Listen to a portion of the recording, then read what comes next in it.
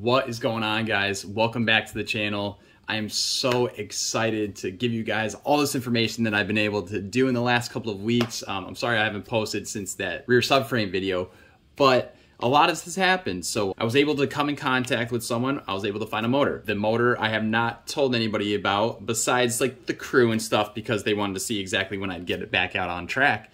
But we did grab a motor, and it is currently at Robbie's house. So thank you, Robbie, for holding that for me for now until I'm actually able to get back there and snag that. But this video is totally different from motor work. I was able to get something that I've been waiting for years, ever since I saw this one picture here.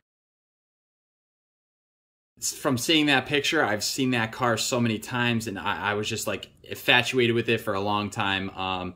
But yeah, I was able to finally get a 99 Jspec bumper. So even working on Omar's car a few years back, putting his on and stuff, I was just like, I want one of these so bad. And it just kind of fell into my lap that I was able to snag one and get one painted by Kaput's Auto Body. So super thankful for them. Thank you so much. But the reason why I'm posting this video is that once they get their Jspec bumper, there's kind of different things that you can do, okay? So you can either delete the fog lights entirely and put some fog light ducts in from all said companies. There's a ton, Ionic Dynamics, Powertrix, all that. Or they want to put LEDs in there in the actual housing themselves, just to get rid of those big old bulbs. Or sometimes people like the OEM look and they might want to tint their fog lights or whatnot.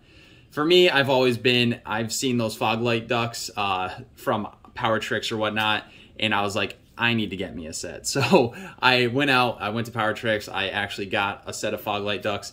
So this is going to be a complete how to install them.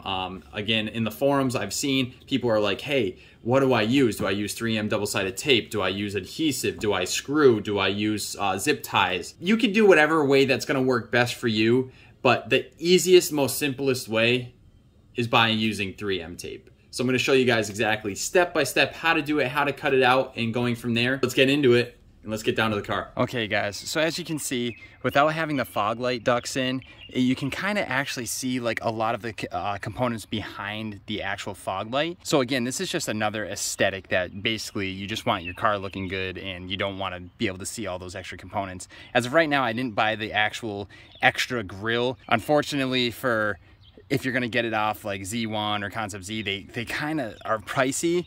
I'm gonna actually show you guys in a whole nother video when I get that actual grill mesh in.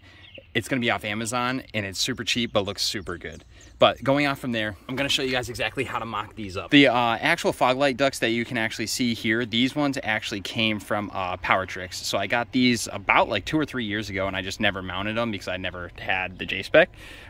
So basically all you're gonna do is, if you're looking at it, as you can see this piece here, the little thin piece is actually gonna go towards the turn signal. So if you put it in here, it's gonna fit just like this. There you go. And that's how it's gonna look. Okay, so, and same thing with the other side. As you can see, you're gonna put this here, put that little fin towards the turn signal, and this is gonna fit in again, just like that. And there you go. So that's what it looks like with both of them in it. Okay, so now what I'm gonna show you guys is exactly how to lay your 3M tape down and then just install both of them. Before you actually start laying down your 3M double-sided tape, okay, what you want to actually do is clean the parts and clean the surfaces that you're actually going to be basically using the adhesive to adhere to somewhere. So typically what you're going to do, you're just going to grab some rubbing alcohol. I mean, you can use 70%, 80%, whatever percent, just make sure that it's rubbing alcohol. The more potent, so the higher percentages on the rubbing alcohol, you just want to make sure that it's not going to sit on the paint longer. So if it's less of a percentage, you can let it sit a little bit longer, but typically all I do is I just grab a rag, I pour some of the rubbing alcohol on there, and I just rub the edges down, okay? So I'm gonna, basically where I'm gonna be laying down the 3M tape is all around every edge here. Then from there, you're gonna lay down your 3M tape, and then we'll go outside, clean the slits of the actual bumper with this, let that dry, and then we'll start placing everything in. There is a little trick to these. So as you can see, like, they fit very, very well. but it's not tight. So there's some spots where you're gonna have to use either more than just one strip of 3M. You're gonna have to put one strip down, let that set, and then throw another strip down. And a little trick that I wanted to show you guys, okay? If we're looking at the actual fog light duct, as you can see, I didn't put the tape right on the edge, because if you put the tape on the edge and you actually put pressure down, the tape kind of expands out a little bit. Picture like you pushing on something that's like jelly, right? If you push down on it, it's gonna kind of spread out. So basically what I did is just left about like a fingernail worth out, not against the edge. So basically when we put this in, it's gonna sit flush and you're not actually gonna see the tape. Okay, so I laid down this first strip on the top here, and I'm just gonna repeat the steps. So I'm gonna do a strip on the bottom and then one on each side too.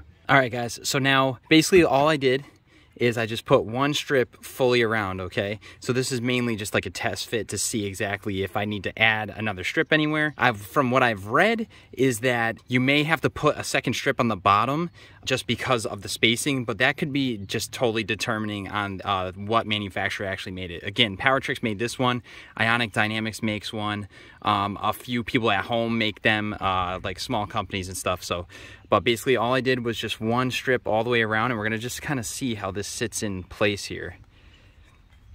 And honestly, with these Powertrix ones, one strip I think is gonna be enough, guys, in all honesty.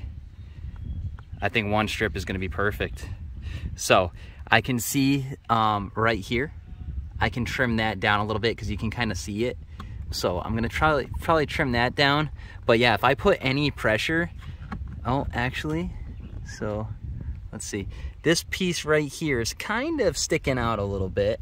Like there's kind of space. I can see space between the actual bumper itself and the tape. So I might actually just throw a little strip right there just to fill that in. But besides that, I'm pretty straight. If I just trim that down and fill that in, we should be good to go. So that's that side. And now let's see if we can fill this one in and see how she fits. Okay. All right, so as I see here, this one fits pretty well on the bottom, but right here there's a little space, and right here there's a little space. So what I'm gonna do is I'm just gonna go ahead and put that in.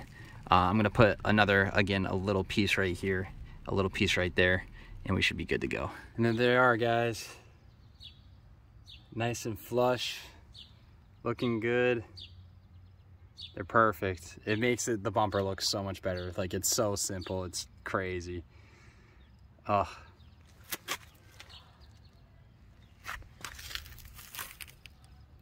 So yeah, guys, I mean, basically, if you just follow these steps, it's pretty simple. I would say if I could go back and do something, I did have the thicker 3M tape. I think they give you like a 1/4 inch, and then they give you like a 1/2 inch width. I would say stick with the 1/4 inch. Get the thinner lines of it, just because with the thicker lines you have to trim it up and whatnot. And I actually didn't have enough to actually just run the entire roll in one loop. So you only have like one like crack, I would say. So basically, like, if you can see, there's like a crack like right here, then there's gonna be like a crack up here, because I did like 4 separate pieces just because I didn't have enough to do a full roll. So I had to like kind of jimmy it up. But I would say just buy 2 of the rolls. I think they're $9.99 at like Advanced or AutoZone or whatever, of the 1/4 inch 3M double-sided tape. And what I would do is I would start probably here in the bottom left corner and wrap it all the way around, and then have the corner end here, because it's just like, for me, aesthetic and just like eye appeal, no one is going to be looking down at this corner, but these ones are kind of visible. So I can take them out if I want to and redo them or whatnot, but for right now I'm just going to leave them. I mean, they're good, they're locked in place, they're not going anywhere. So, but yeah, super excited. The next video that we will be doing again is I did get a Z-Spec Fairlady Z bracket here, and then I also have the grommets coming, so I can put that on there. And then we will be working on the actual grill itself, so down here, and down here. And I actually think, since we have the spare fog light wires here, what I think I'm gonna do is I'm gonna run the wires. I'm gonna put an LED down here and an LED down here. So I'm gonna have a whole DIY how to wire that in and whatnot. But yeah, I hope you guys enjoyed it, man. Jspec gang, finally. So this has totally, after you guys seen all the work done, it's totally transformed my car from the NA Daily Z, which don't get me wrong, I like NA bumpers. You can do tons of different lips on them and stuff, but I've always wanted a 99 Jspec. It's not completely finished because I still want to put a lip on it, but for right now, it's gorgeous. It just totally transforms the car. It makes it look so much better in my mind. It's crazy. Those fog light ducts, and again, Kaput's Auto Body for painting the fog light ducts and the bumper, and it looks immaculate, and I'm just so happy. I can't stop smiling about it. It's something that I've been waiting a long time since I've been in the Z game, that I wanted to get that bumper. So a lot of people ask, well, why don't you get it for the drift car, this and that?